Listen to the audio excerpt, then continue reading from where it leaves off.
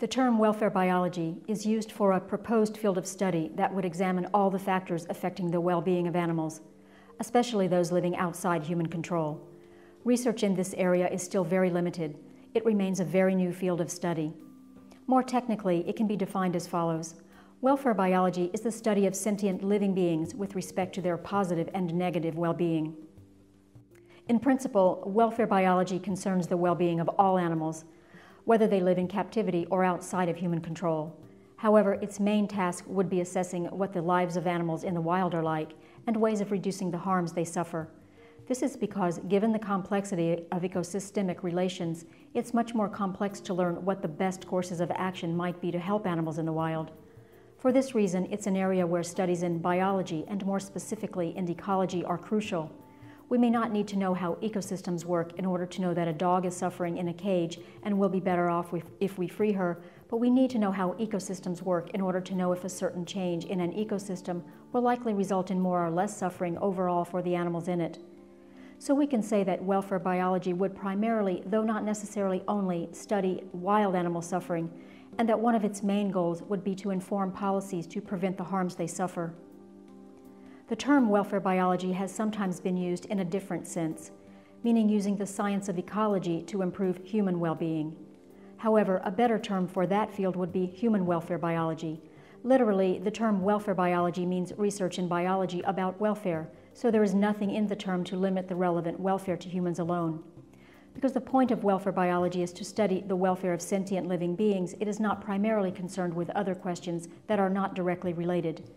Accordingly, it doesn't consider animals as mere representatives of their species or population group, or as units of an ecosystem. Rather, it would be focused on animals as sentient individuals and on what could be good or bad for them as individuals.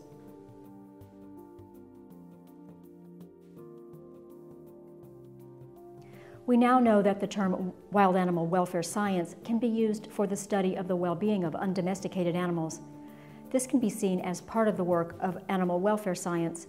However, work in this field has mostly focused on animals in captivity, seldom considering animals living outside human control.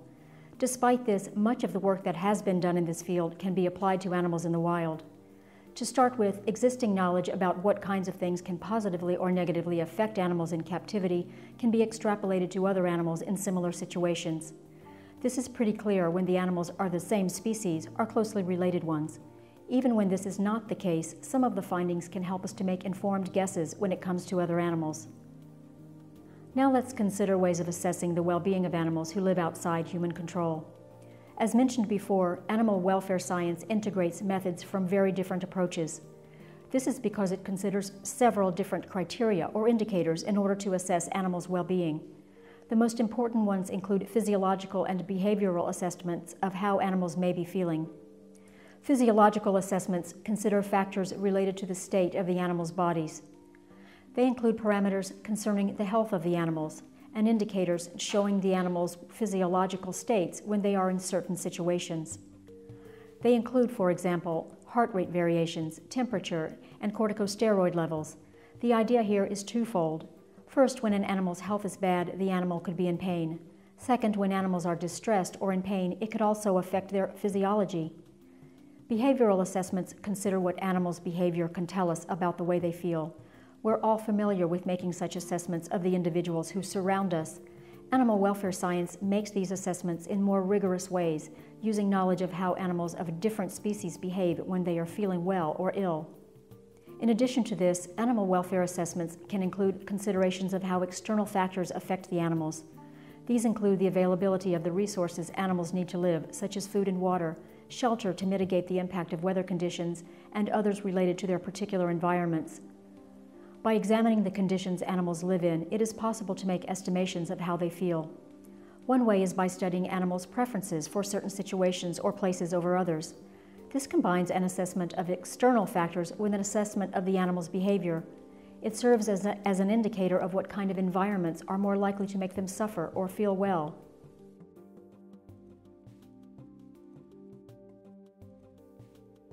We've talked about the need to expand wild animal welfare work so it covers animals living outside human control. However, this is only a part of the work that could be incorporated within the field of welfare biology.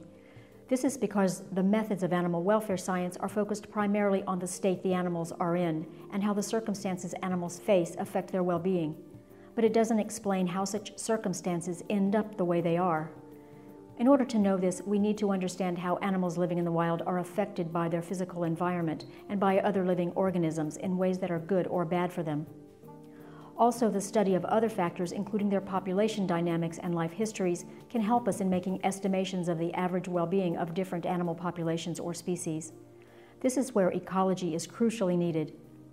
The study of the ways ecosystems are and evolve has been approached from many different perspectives by ecologists, giving rise to different fields within ecology, including population ecology, community ecology, systems ecology, and landscape ecology.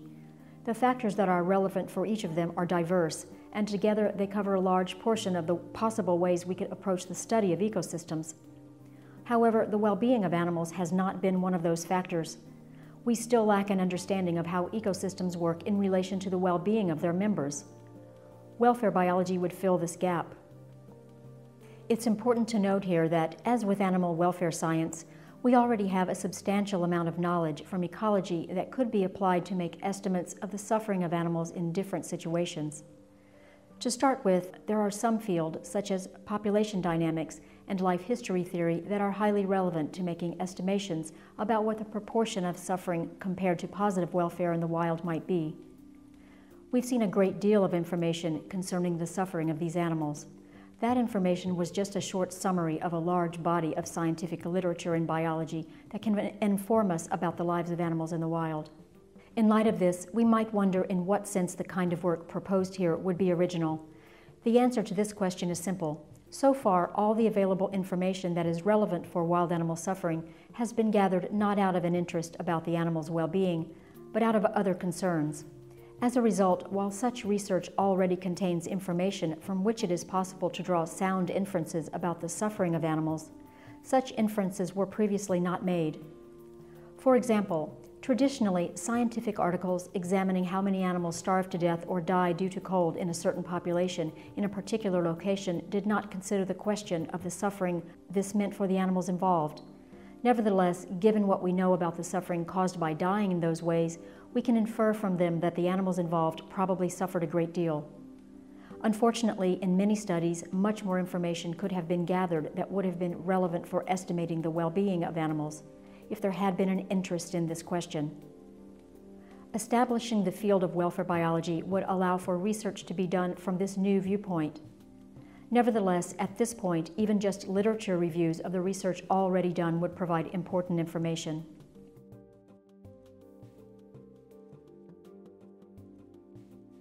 In light of what we have just been considering, we can see that welfare biology would be a cross-disciplinary field involving various other disciplines, including especially the sciences of ecology and animal welfare. In fact, these two sciences are themselves cross-disciplinary. Some other fields would also be involved, such as zoology and ethology. Other disciplines from which we can incorporate knowledge are environmental management and what is called wildlife management. The purpose of these two applied fields is to guide decisions about how to best act in different ecosystems. To date, the ends of such actions have been to further human interests or conservationist aims, but there is nothing essential to the kind of knowledge associated with these disciplines that restricts its application to the pursuit of these aims alone. Instead, we can apply such knowledge in the most effective ways to help animals living in the wild. It can also help us to compare different ways ecosystems might evolve with or without our help, and how different scenarios would affect the well-being of animals. In addition, welfare biology could be informed by social sciences, just as conservation biology is. The current academic system tends to classify knowledge into specialized domains. However, for decades, there has been increasing enthusiasm for interdisciplinary research.